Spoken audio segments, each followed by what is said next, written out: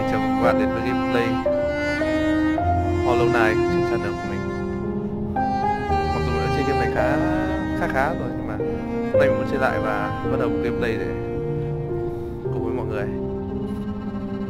Bước vào đây là một game indie phát triển bởi một công ty khá nhỏ. Mặc dù chỉ là game indie thôi nhưng mà lượng content của game này rất là nhiều. Không còn giới thiệu đến đâu, mình bắt đầu. New game.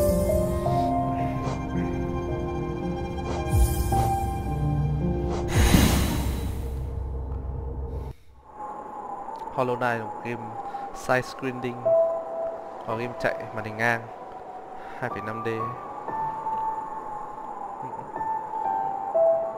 với lượng âm nhạc khá hay và âm thanh và hình ảnh khá là đẹp, rất là chất lượng đối với một game indie.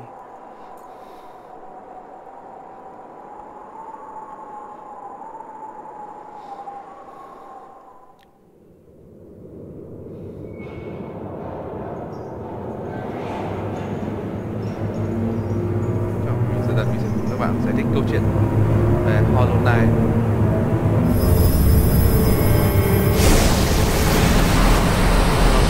Ma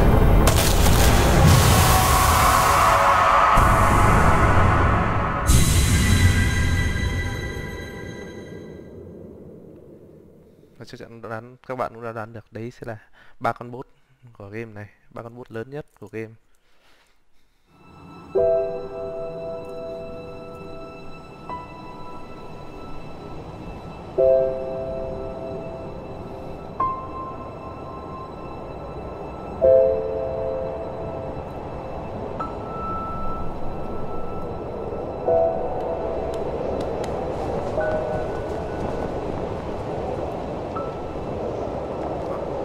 Đáng thương được, người đáng thương đấy thì mình rất đáng yêu luôn, nhân vật đây chính là nhân vật mình.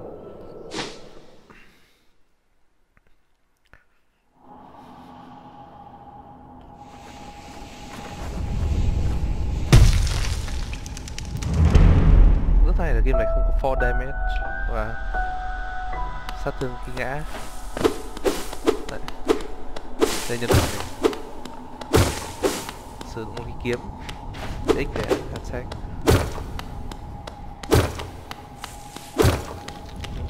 Đây công ty phát hành ối, không để ý. Ở đây là tiền tệ của game. Không biết thứ này có gì.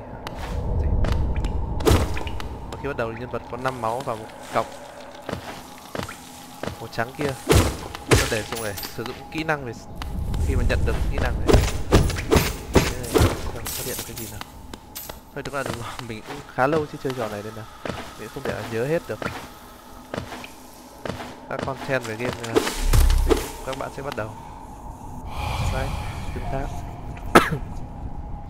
I bring the word for you alone. The great strength marks you among us.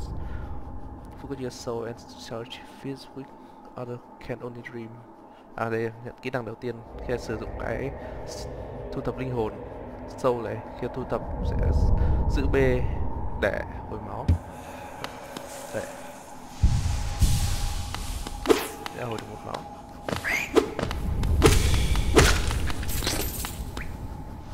Nó hồi đốt máu còn lại nữa. Bên này gì đây? Tí thì ngã, tí thì chết. Ơi, máy còn nhanh không này. Đây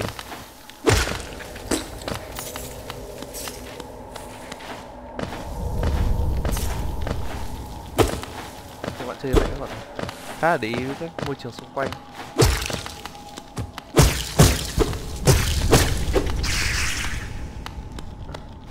Pha cái đấy cho mình các cái máu xanh là máu sẽ không phục hồi được.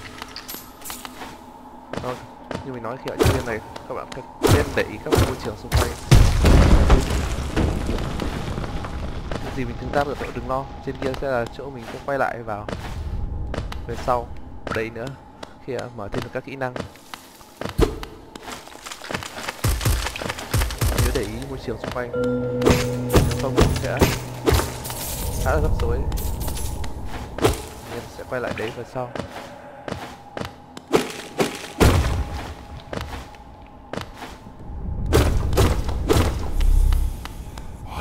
Đây là cái gì nhỉ? I will do after your learn. Step 6, travel and obey the law. Ok, khi bước qua điểm này và sẽ bước vào cái khu quản lý của vua và những kẻ sáng tạo. Bearing to the last and only civilization, the eternal kingdom, hollowness. Hãy chứng kiến cái nền văn minh duy nhất và cuối cùng, vương quốc vĩnh cửu, hollowness. Hey. Đồ khác rồi. Mở thế nào? Đúng mỏi tay đấy. Cầu gãy. Đây là mình sẽ nhảy xuống. Và đương nhiên khi qua cái bước đấy thì không có đường nào quay lại. Về sau sẽ có đường quay lại. Các bạn không phải lo. Dạ, có đất màu, the fading town. Yolo no Tugobis.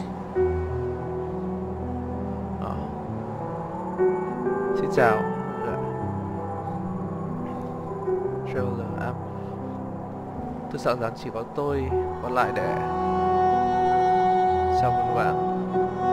Thị trấn của tôi đã trở nên khá là yên lặng. Những cư dân khác họ tất cả đã biến mất.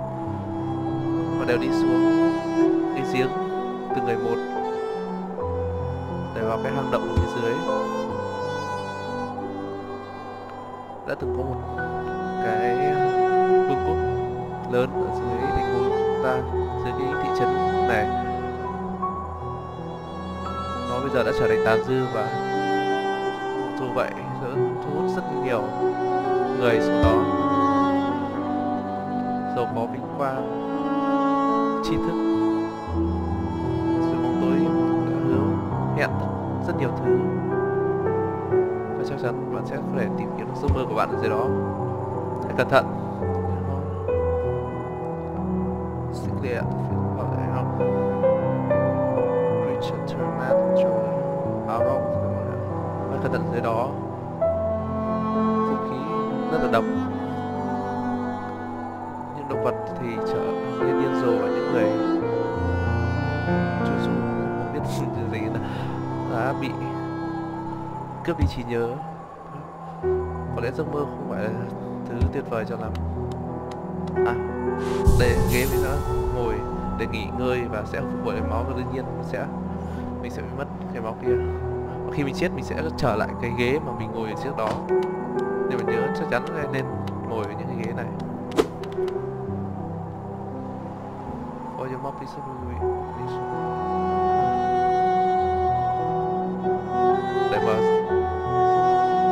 để cho tất cả những nguồn cung cấp về bản đồ chúng tôi sẽ mở cửa sớm. Đó sẽ tên Isalda và Conifer. Xem với phải có gì nào. Thì giống một nghĩa địa.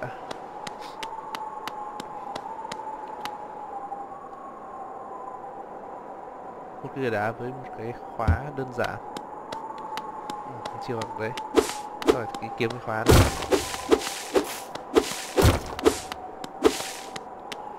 Đó, không đi xuống cái giếng nào. Không nghe tiếng gì.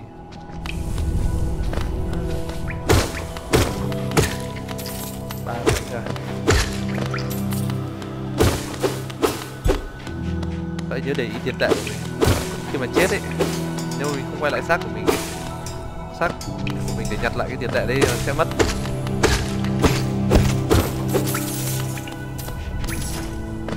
Đương nhiên cầm càng nhiều tiền tệ càng tốt.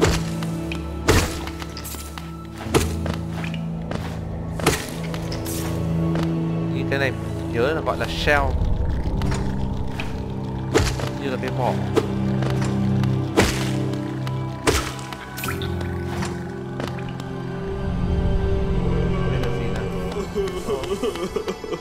ông già ông khóc ở đây.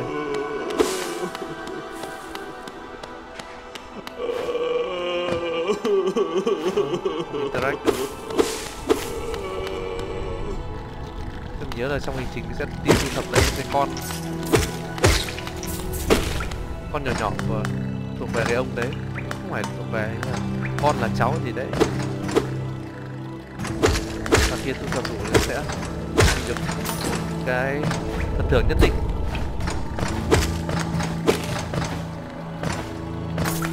Đủ thời gian đánh cái con đấy. À, đây cái gì đây?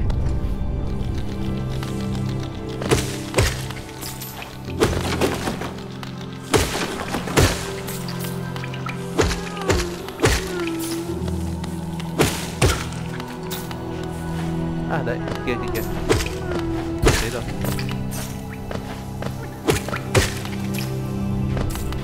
Từ anh cứu. Wow, to the rescue. Mình như chưa nhảy lên đấy. Oh. Mình chưa có khả năng nhảy lên đấy. Con này khi mà bọn kỹ năng đã. Tên mình ấy. Con này biết nhảy.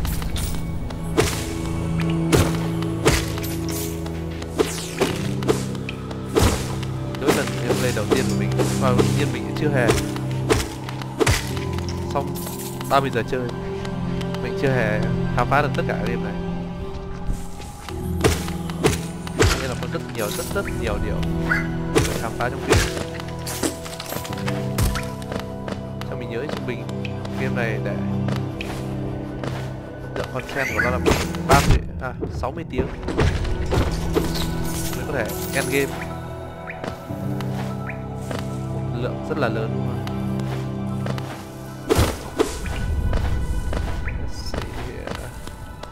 Mình nghĩ là mình đã đi đường vòng lại.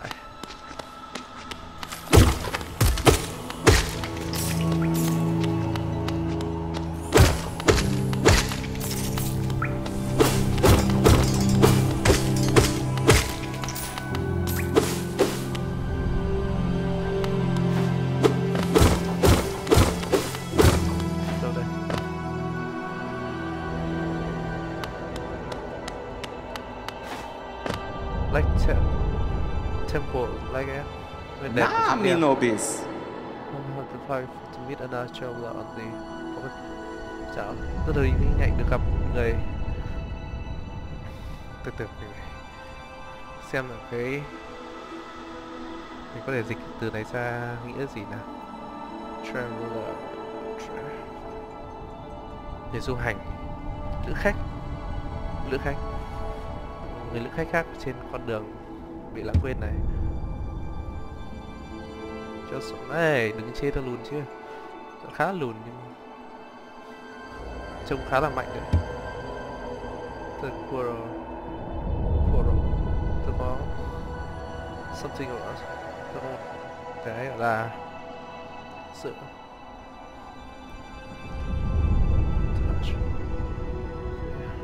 cuốn hút nhất định với những nơi chưa khám phá. Cơn hút cổ đại này giữ rất nhiều các cái bí mật bí ẩn rất là thú vị, và một trong những cái thu hút nhất là đang đứng ngay trước mặt mình đây, một cái trứng đá lớn nằm ở giữa cái xác của một vương quốc cổ đại, và quả trứng này tại sao lại ốm, tại sao lại ấm, nó phát ra một cái luồng không khí rất là đặc biệt. Mình có thể mở nó không nhỉ? Có rất nhiều những cái dấu vết lạ lẫm ở xung quanh nó. Tôi rất yêu quý mật, một sự kỳ bí, và ai biết được cái gì đang nằm ở sâu hơn ở phía dưới chúng ta. Ok, let's see. Nói lại lần nữa xem nó có cái dialogue của nó không nào. Goa, nudo Ailamak. Từ rất lâu rồi. Tôi tới đây có rất nhiều câu chuyện đầy kỳ bí và sự kinh dị kinh sợ. Tôi không thể nào kiềm chế nữa, tôi phải tận mắt chứng kiến.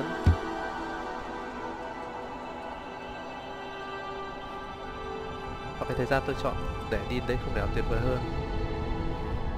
Và cái thế giới đã chết này đã bắt đầu tràn đầy sự sống.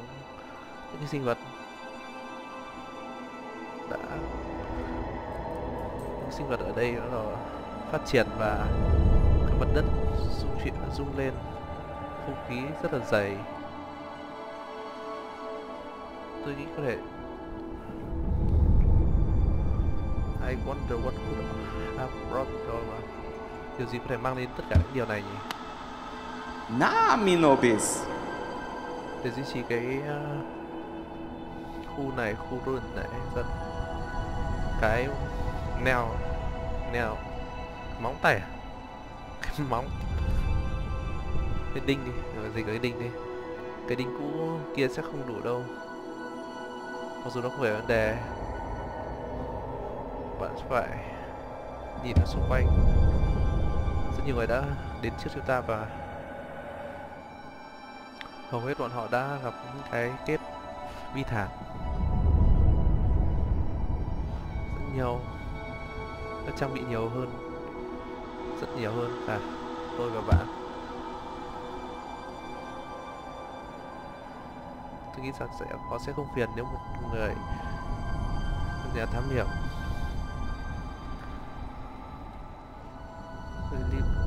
hiểu lấy những cái dụng cụ của họ,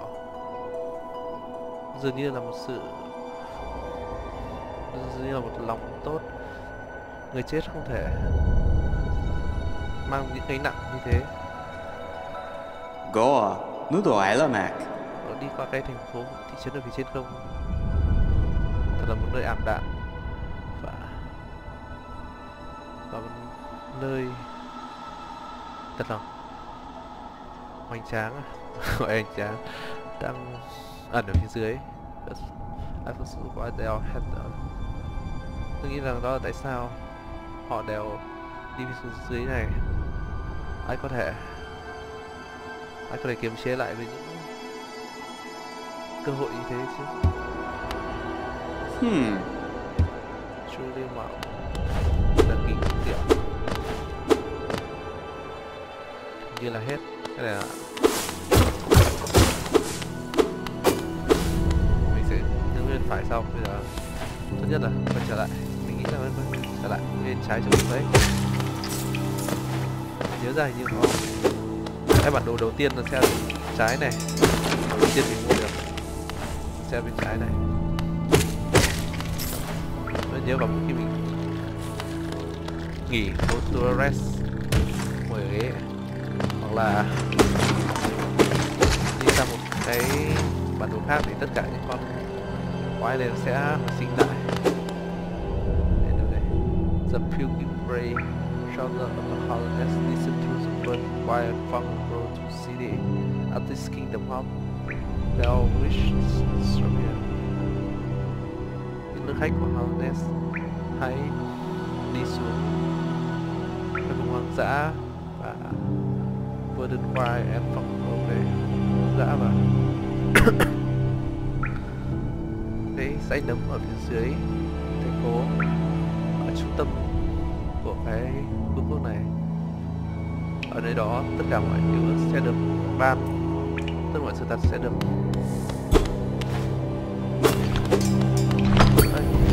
và tất cả mọi sự thật sẽ được. Đấy, chào anh em.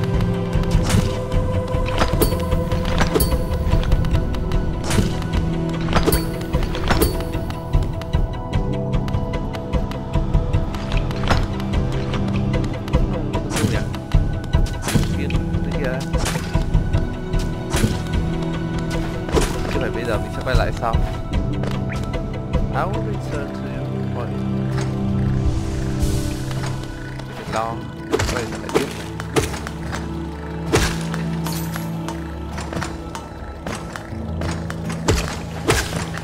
Ruồi, con ruồi.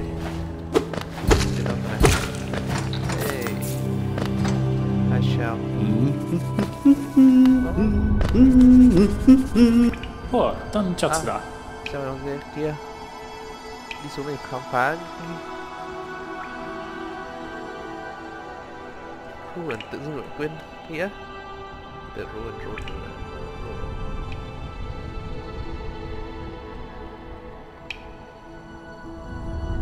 Phế tích. Đi xuống để khám nghiệm phế tích cũ xinh đẹp này à. Từng phía tôi sở thích là tự mình khám phá, đi lạc và tìm đường lại. Đó là một cái có một sự thích thú không gì so sánh được. Chúng ta đều rất là may mắn, và tôi và bạn. Tôi là một cartographer by trade. Tôi là một người vẽ bản đồ. Đang working on a map. Tôi đang làm cái bản đồ của khu này bây giờ. Bạn sẽ muốn mua một bản copy của tôi không? Mua bản đồ không? Tôi đương nhiên rồi. Bạn sẽ kiếm tất cả các cái bản đồ ở khu vực. Nếu không, việc tìm đường rất là khó.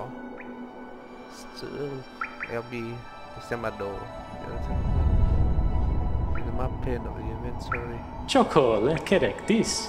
Bản đồ rất là dữ ích, nó không thể. Đây là nào opening Animus shop in Denmark.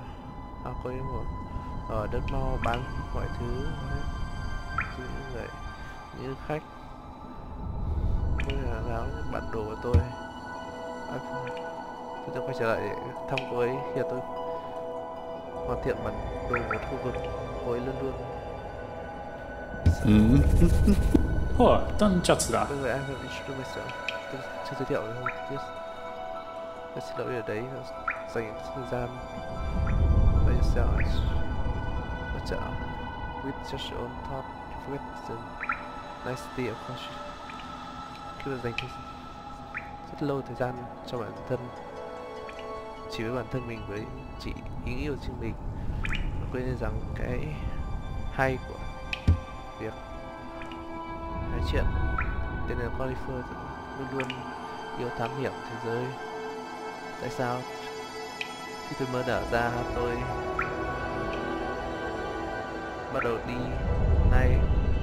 đi Chuju này, để lại những người anh và những người chị và người mẹ đáng yêu ở lại, đáng thương ở lại phía sau. Tại sao ngay khi tôi có thể chuyển đến đất mau với người vợ của tôi, một thành phố lớn không hồi kết để thám hiểm, ngay ở ngưỡng cửa, ai có thể anyway out. Rồi tôi sẽ để bạn trở lại chuyến du lịch với một chút may mắn. Chúng ta sẽ gặp lại an toàn biệt.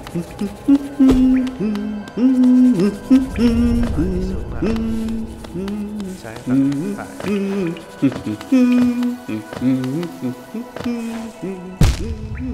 Ê, tuyệt vời.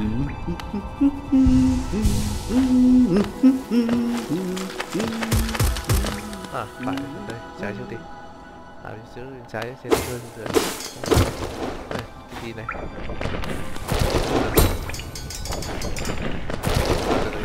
Left back. Đây bắt đầu đây. Cái ngoặt đầu đây trái này.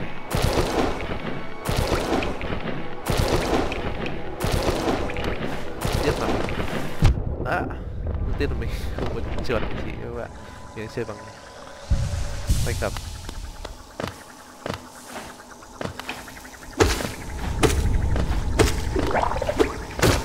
Đấy, đẻ ra con đấy, mình đẻ ra đẻ thôi chứ.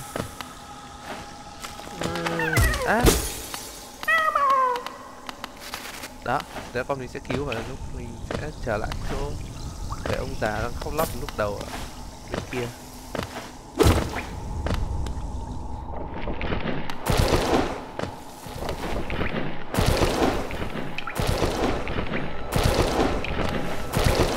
Đó, chưa nhảy được kia, chưa có kỹ năng gì cả.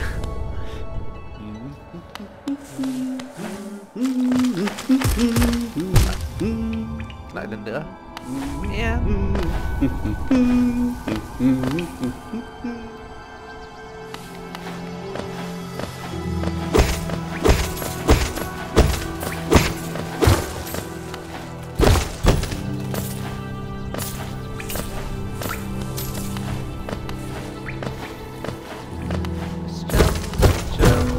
Ơ.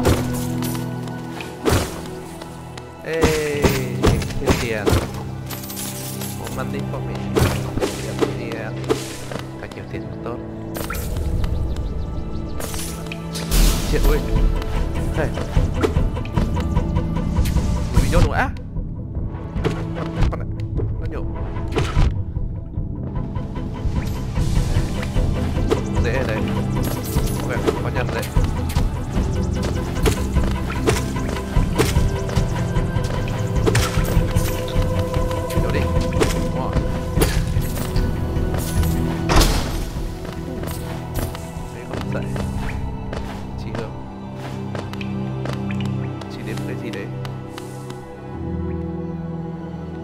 Xong bây giờ đi ở đây đã.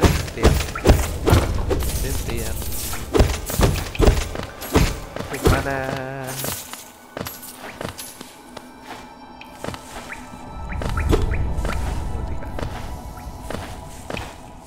Mình sẽ có sau này mình sẽ có kỹ năng mình nhảy kia. Đây nó đã đây. Quên nó lại, bọn này nó lại sinh lại.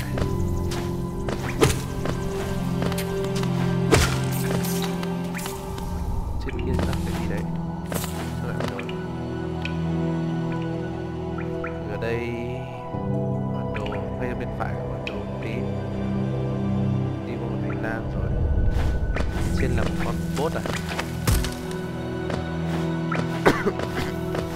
Được. Sẽ đi sang này trước. Cái ghê. Nguồn nước. Chấm dứt mình đâu.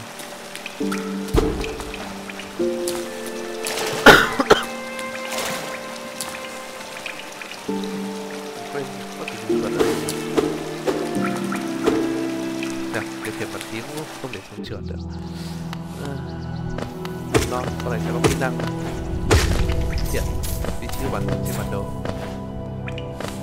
Có cách, sẽ có cách hiện trên bản đồ được.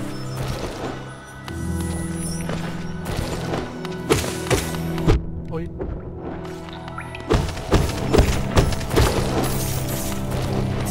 Mình ta hơi chọn chết.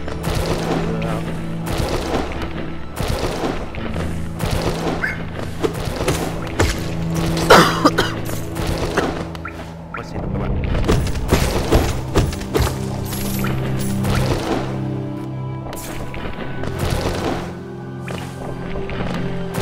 Kia được chứ này, chứ nhảy lên trên được. Mình sẽ chạy dọc hành lang. Hành lang dài phía dưới bản đồ.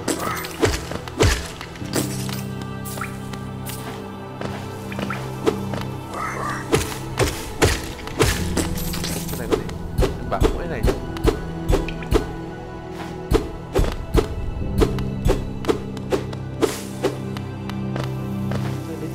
Rồi đấy cả. Có kho báu. Tiền. Có tiền. Tiền là một điều tốt. Quay lại tiền.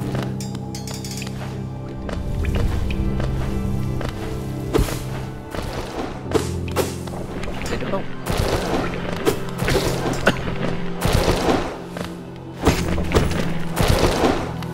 Wow. Đấy.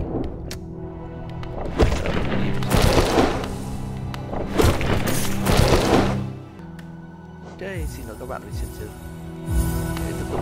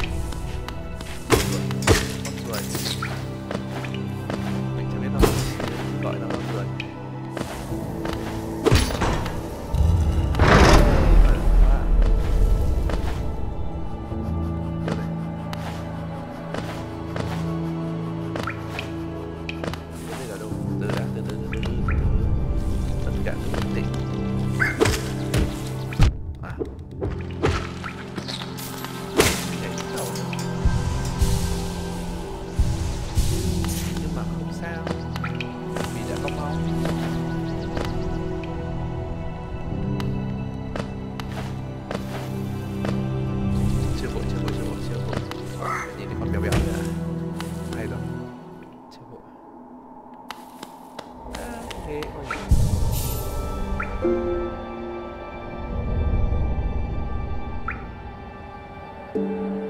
Đây, cái giếng đất màu đi xuống này, xong bên phải là cái quả trứng đá này. Xong bên trái là cái thang. Đây. Bên trái nữa là đường mình chưa đi được chỗ cứu cái con kia này. Có cái này khoảng gần chỗ con bốt kia rồi. Nhớ.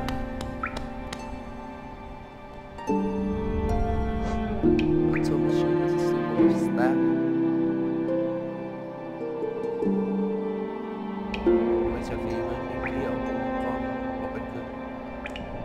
Sau yêu và xảy ra nào. Quay xuống.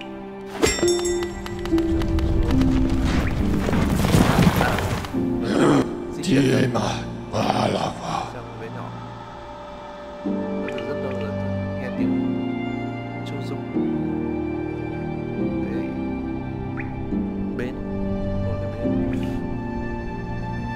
Nó vòng vọng xuống cái đường dây Starway. Nó gọi tôi đến và cứng và mệt. Rồi xuống hàng năm từ đấy. Quên rất là nhiều những cái tiếng chuông. Gọi nó lại step by step. Kéo dài. Cái đường này kéo dài suốt. Hollowness. Đi ra ngoài khỏi. Sẽ cưới tôi ở trên platform này. Ở cái bến này tôi sẽ đưa bạn đi khi đâu. Tiema Valava.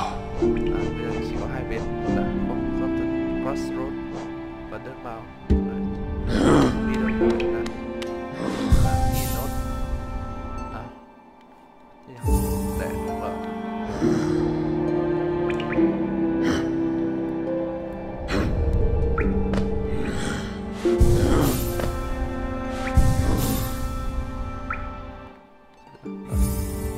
Đây rồi. Đường của mình own now. Focus. Kỹ năng giữ bên để máu. Đây là bản đồ. Đây là bản đồ tổng. Rất màu.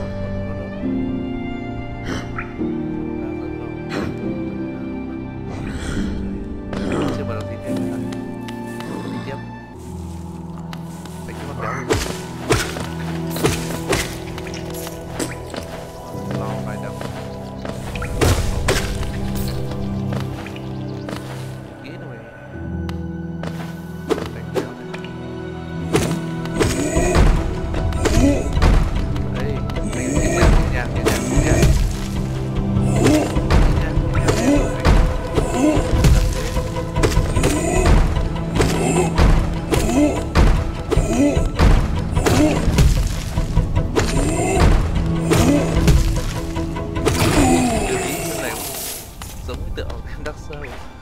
Né và tấn công, né và tấn công giữa các đòn đánh.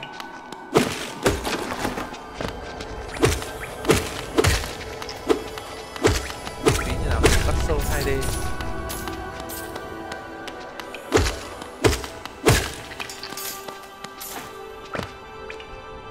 Đã đừng hiểu lầm. Đây mới là đầu game thôi, để sau còn khó hơn rất là nhiều.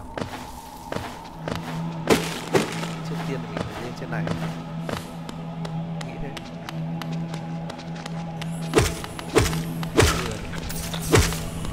Nhớ rõ đi.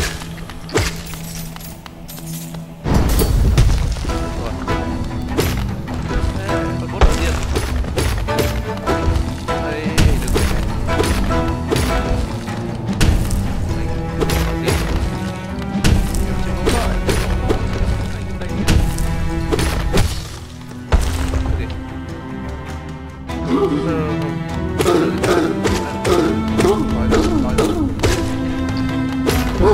Ui.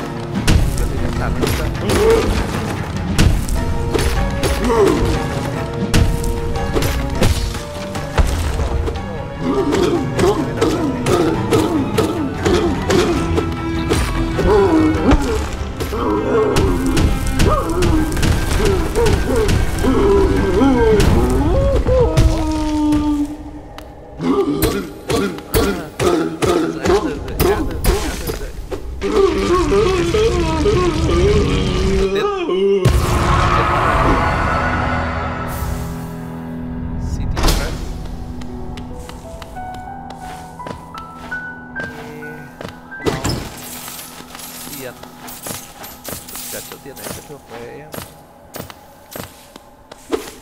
Đấy, nhặt được cái này. Đây.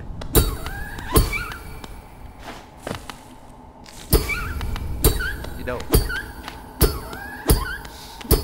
Đi đâu? Thôi anh thà. Không lại bảo anh bắt đàn xe nhỏ. Nhưng mình chạm vào đây không mất máu nên nghĩ là không trở lại trên đây được. Sau này ở biển chỉ dẫn đi đâu này? City Crest, Stone Slab, Barrier Crest in the Hollow, West Black City. Have an insert on the back and pin into slot. Cái tảng đá mang cái dấu của thành phố đồ đô Hollowness, cộng với lỗ ở điện ở phía sau.